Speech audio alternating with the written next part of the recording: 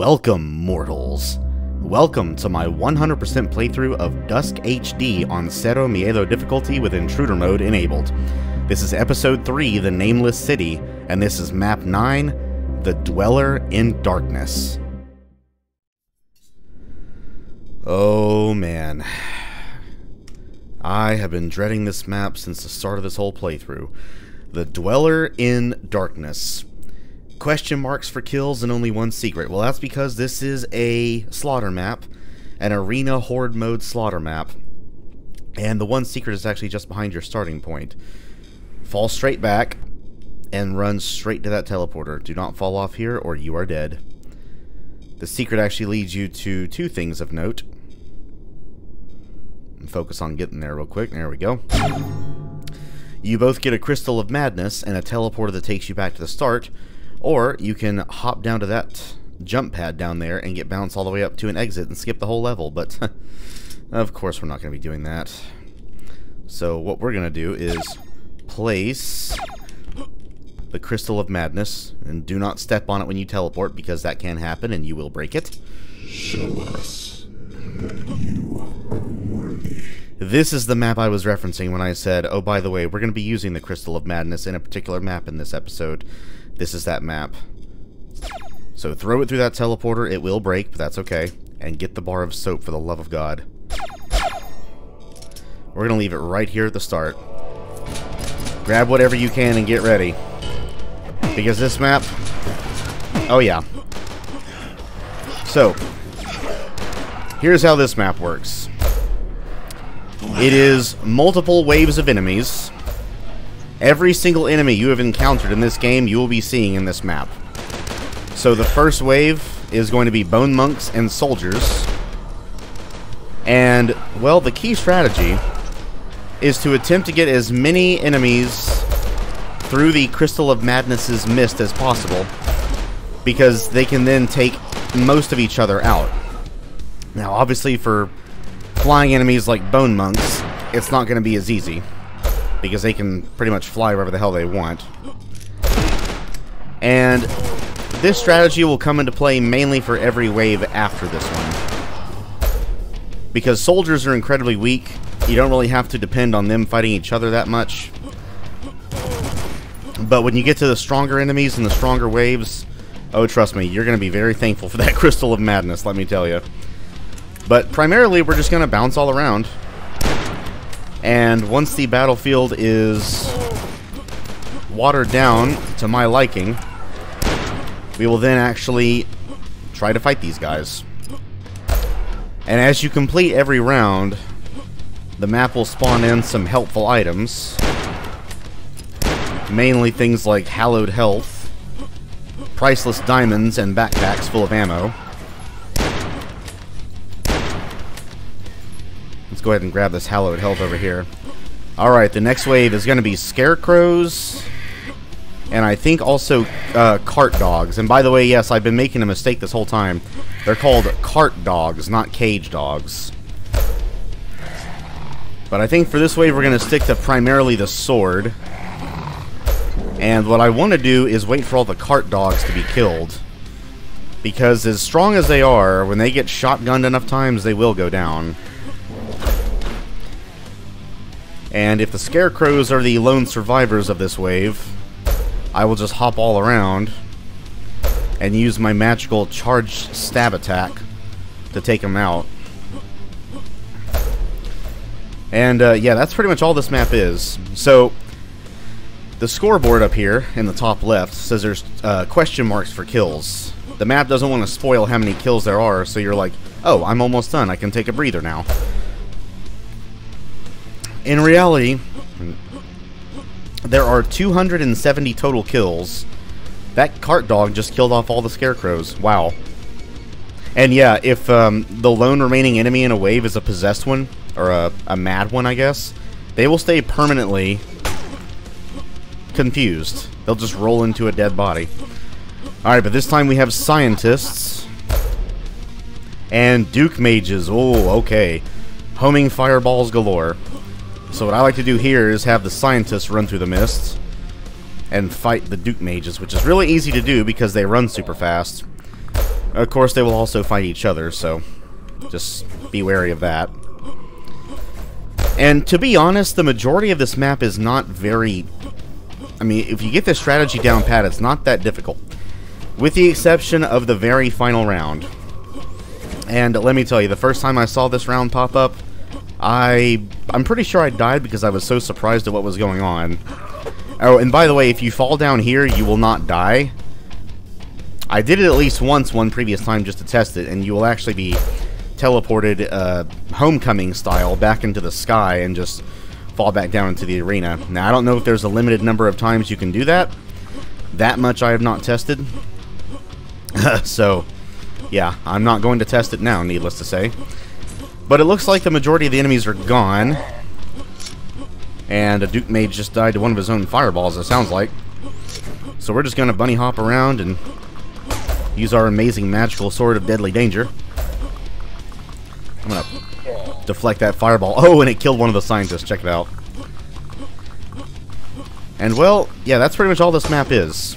Now, be very careful. Scientists are not to be trifled with.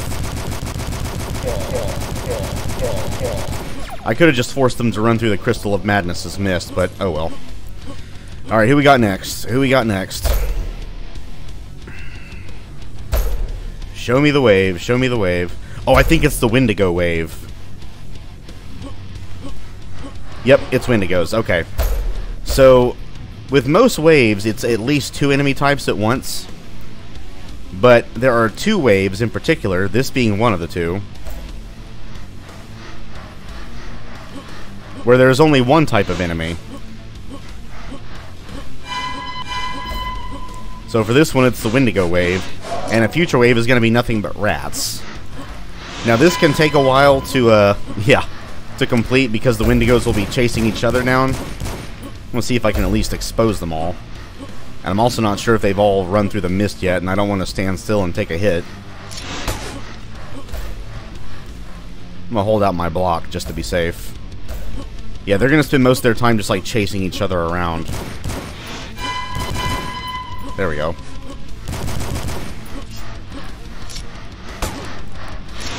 I think there's a third one.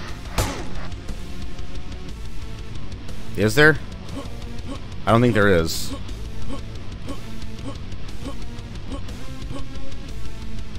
No, there definitely is. Where is he? Oh, you son of a bitch. He did that on purpose. I've never seen them stand still like that before. Oh, goody. Now we have bone balls. And I just lost some morale, so that's nice. Oh, and you know what? I think this is a bone ball only round. So there's actually 3 waves where there's only one enemy type.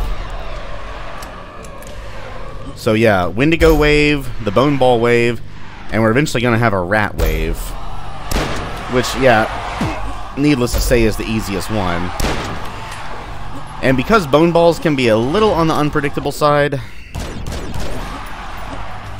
let's actually use the serums of blistering heat here. I think there's 2 total. But be careful, using this can still get you hurt. Come on. Charge that round there, Gus dude. There we go. I really don't save the serums for anything in particular, but I figure the bone balls are the best case to use against them. Alright, now we have Black Phillips and Welders. Ooh, okay. And I think these are the only 2 enemies in this wave. I think the next one is going to be the rat wave. Now this one can actually be a bit dangerous, mainly because of the Black Phillips. And honestly, they're a much bigger threat than the Welders. Again, mainly because their projectiles are as fast as they are. And since they actually have a ranged attack, I can't just stand in front of the mist and wait for them to run through it without taking hits. I could block with my sword, but I'd be taking a lot of projectiles. And while I'm pretty sure the sword does parry Welders' fireballs, I would be parrying a lot of fireballs, and my morale would go down damn quick. And once I dipped below 50, I couldn't block anymore. Ooh, I don't know how the hell that missed me, but it did. That one didn't, though.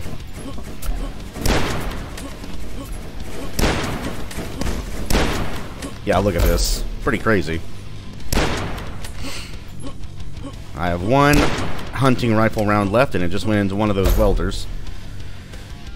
Whew. I don't want to be too panicked, but I don't want to get too relaxed either. And this is the rat wave. So yeah, this one we can just take as much time as we need to gather supplies. But they do spawn at all four corners, and rats are also immune to the maddening, I guess? Yeah, the maddening effects of the Crystal of Madness, so they can't turn on each other. Wouldn't that be funny, seeing rats eat each other to death in this game? Get out of here, cancer mice. Skedaddle. Scatter. Get out of here. And while you guys are trying to chase me with your slow, stubby legs, I am going to gather all of the magic potions I can get. Now, there's 3 fast fire totems around, and what I'm going to try to do is save all 3 of them for the final wave. And we're also going to be that's what we're saving our bar of soap for, by the way, which is right here. Don't worry, gunfire does not blow it off the ledge, thank God. That would suck. Okay, I think there's 2 waves left. This one I'm pretty sure is going to be Leathernecks and Mages. Yep, I think I'm right. Oh, and horrors, too. I forgot about the horrors. Now, this round is really interesting, because if you can get the horrors to run through the mist, they can absolutely just run an absolute train on all the enemies. And hell, so can the Leathernecks. Leathernecks can sponge a bit of damage. And their chainsaws deal some pretty non-negligible amounts of damage. So the penultimate round is after this one. And it is going to be Priestesses, Fork Maidens, and most dangerously of all, Cowgirls. And let me tell you, those Cowgirls can really, really ruin your day. You're really going to want to balance all about for that wave. Yeah, look at that. Looks like the horrors damn near wiped everyone out. And he's going to stay permanently confused. Check it out. Alright, but here we go. The second most dangerous wave of all. Mostly for the Cowgirls. So yes, Cowgirls, Fork Maidens, and Priestesses. And what I like to do here is hope and pray that at least the Priestesses and the Fork Maidens fight each other. The Cowgirls are typically not very cooperative with this, unfortunately, because they would absolutely just waste everybody. I'm also not sure what this track is called, but I really like it. I'm gonna have to look that shit up. If I can go ahead and take the Cowgirls out and use up some rivets, I'll call that a win. But if it ever comes down to simply Fork Maidens and Priestesses, you pretty much win this round. Oh, one of the Cowgirls just got demolished. I think it was her Cowgirl ally. And yes, I did just pick up a serum. I don't care. Matter of fact, I want to see if I can have one of these Fork Maidens walk through the mist. And so she will be permanently confused. Oh, that would take a while, wouldn't it? Are there any more diamonds? There's one. Of course, the Fork Maidens are guarding it. Okay, so here's what I'm going to do.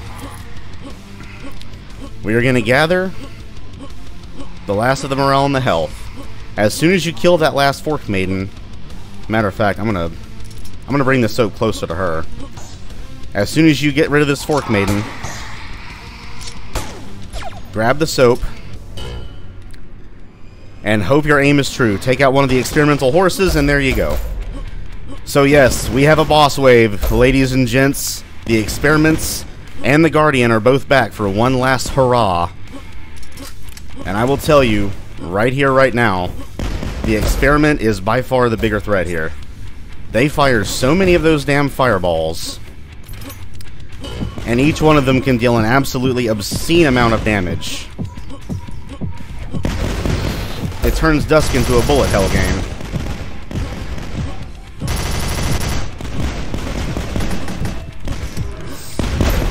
Utilize that bounce. Don't waste all your ammo. This is the only round that concerns me. And it's only because of that damn horse. If I can spot the bar of soap, I could try to pick it up, but that would be way too dangerous. You do not want to get too close to that horse. I mean, look at all that. You are literally turning Dusk into bullet hell. Oh god. Don't you dare. Don't you even think about it.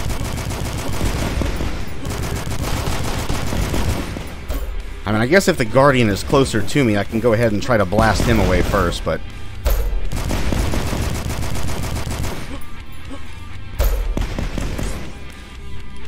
Whew.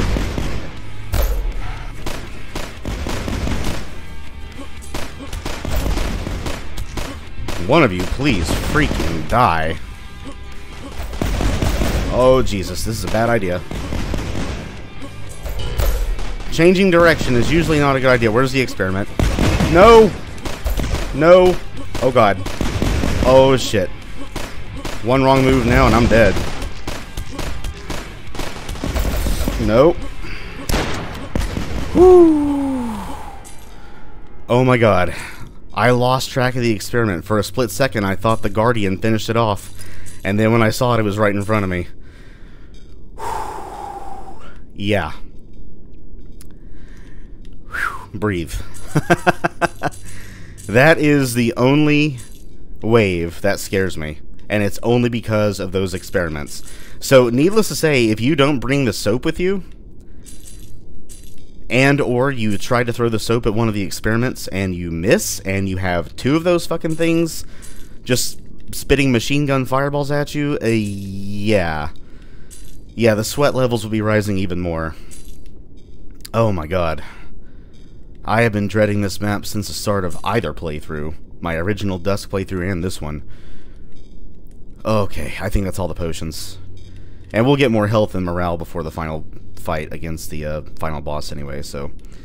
Yeah, let's just, let's get the hell up out of here.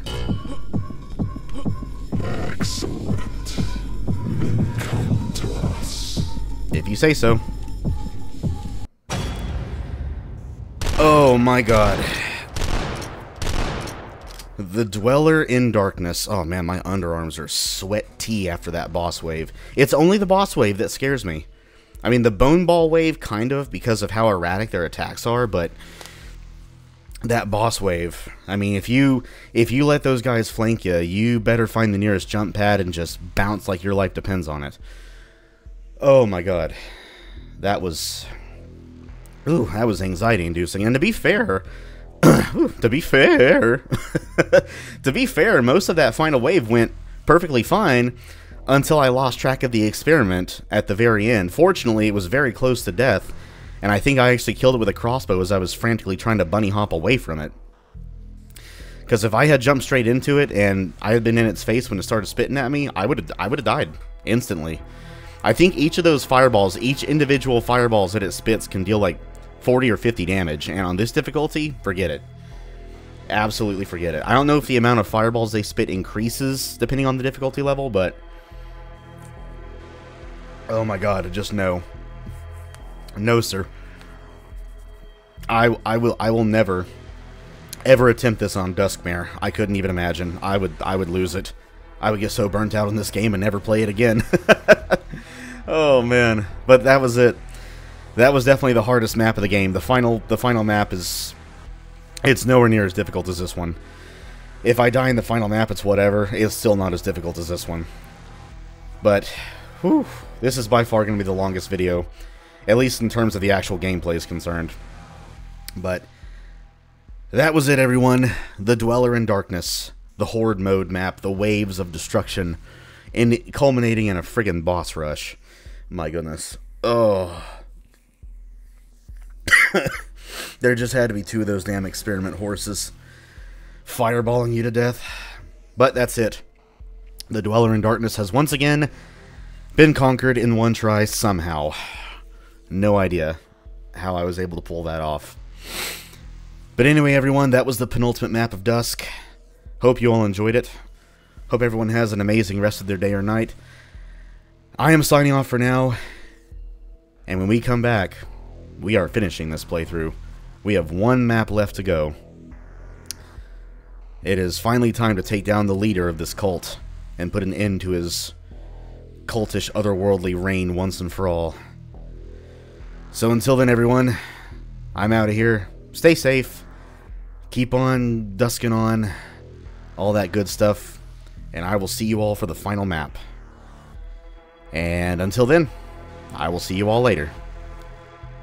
Whew. Bye-bye.